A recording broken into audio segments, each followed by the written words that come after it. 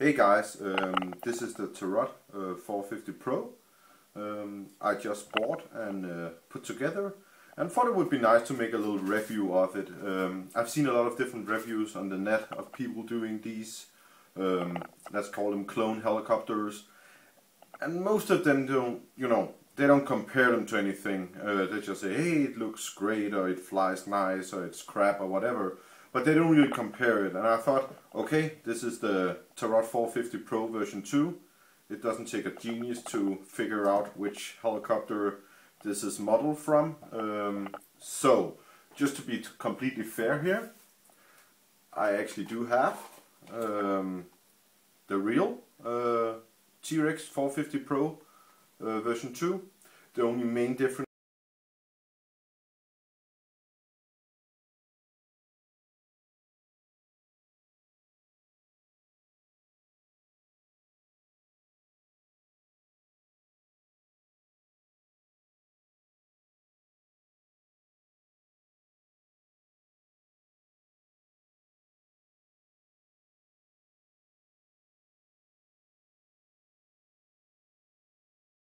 between these two in case of setup is this has the normal flybarless head and this has the DFC flybarless head. It's a little lower. It should give some added 3D capabilities or stabilization when you're flying hard 3D.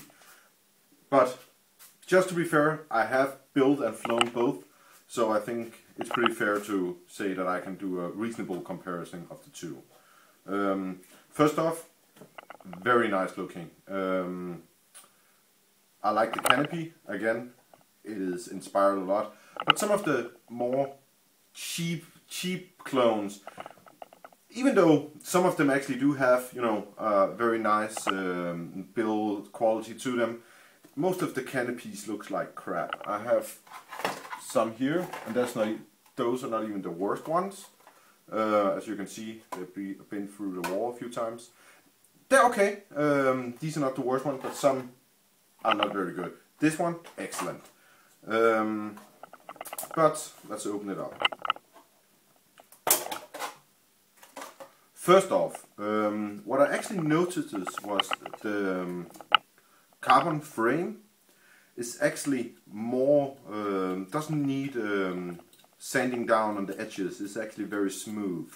Might only be this one, but on the, my T-Rex I had to sand the edges so it didn't cut the wires. And when we are discussing the wires, if anybody's saying, hey my god, this wiring looked like crap, it's actually because I want to try different kind of electronics with this one, so I just made it easy to swap them out. But very nice quality. The screws, I will say, has a better quality than the align screws.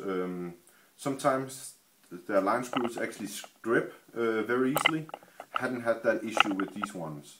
And even on the tail screws, they use the same hex head. The align have a tendency to some screws being, in Danish we call them star screws,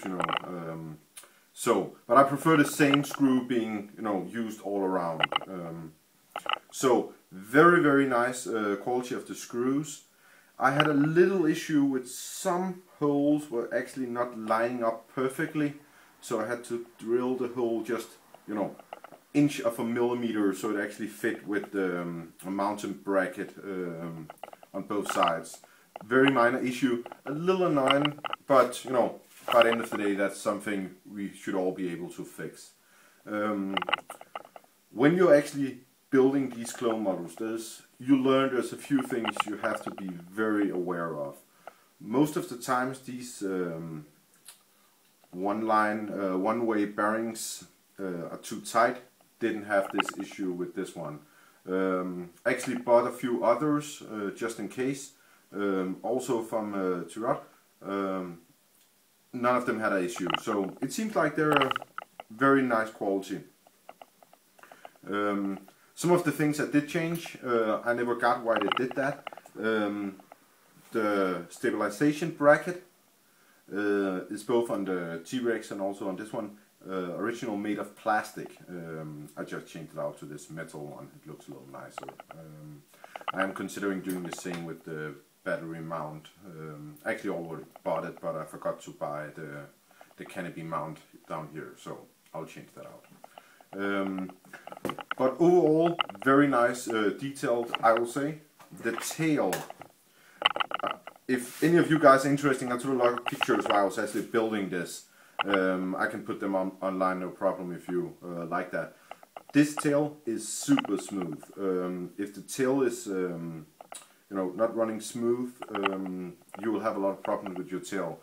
In the video you can actually see if the push rod is not connected, it will just fall up and down, so it will fall on its own weight. Very nice detail. Another thing I like on this one compared to the Align one is actually the push rod. This is made of carbon fiber, which make it a lot more rigid. On the T-Rex 450 Pro, this is a normal metal one where you have two guide wire holders, but it still tends to bend a little, and because of the servo mount here, you can't really twist and turn it too much. This is a very nice addition and actually makes the whole tail a little more stable. So I will either buy another one and put on my T-Rex, or I will just make one myself. It shouldn't be that complicated. But other than that, all metal parts, besides the few things I actually told you. This one, this tail servo mount, is also made of plastic. And I actually bought one in metal, but the combo I bought had a very, very small servo. I'm not sure that's a good thing, but time will tell. Which had a mounting bracket on it, so it could fit this small servo into this big mount. But for some reason the holes on this carbon fiber mounting plate didn't line up with my holes in my metal holder. So for now I just put on the plastic. I'll look into it later and probably put on another servo sometime down the line. This kit also came with the Zyx-s version. It's the newest version where you can actually just connect a satellite to it. Only using a satellite, I wouldn't recommend that on anything bigger than a 450.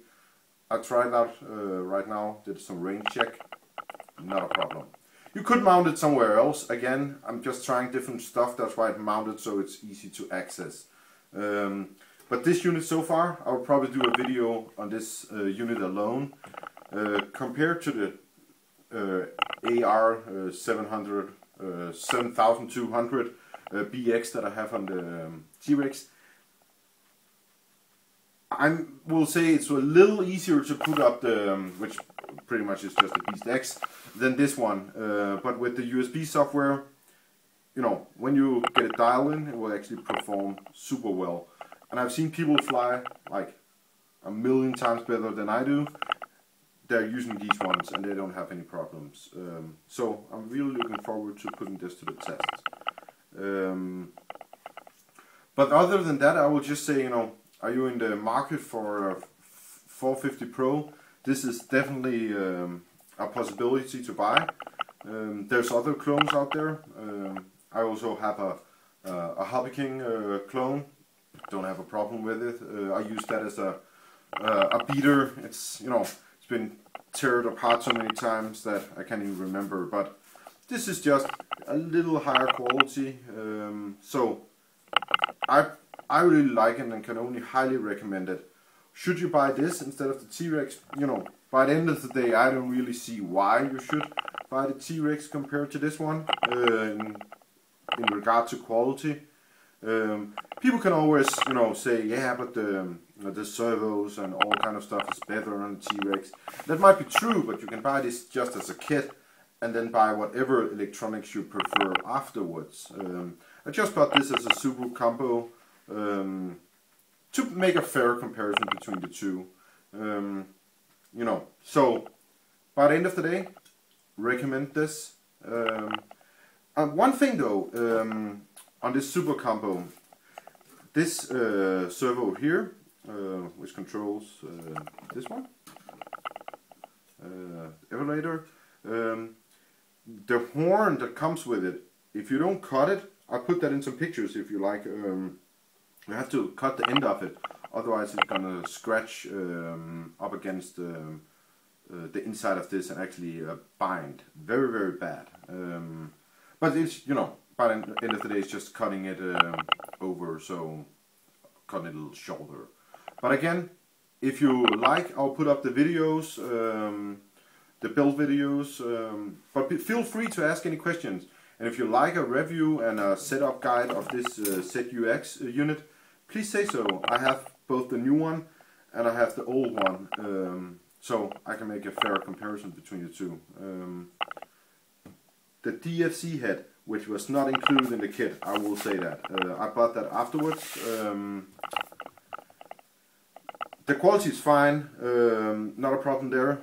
The same with everything else, there's no Loctite in it, so you have to pull it apart and Loctite it and put grease in it and all kind of stuff like that.